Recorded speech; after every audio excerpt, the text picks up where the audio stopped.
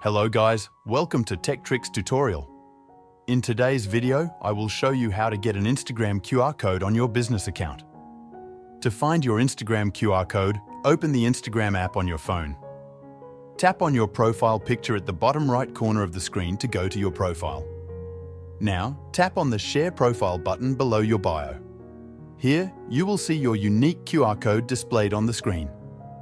This QR code is scannable and makes it easy for others to find and follow your account. It's a great tool for networking and promoting your profile.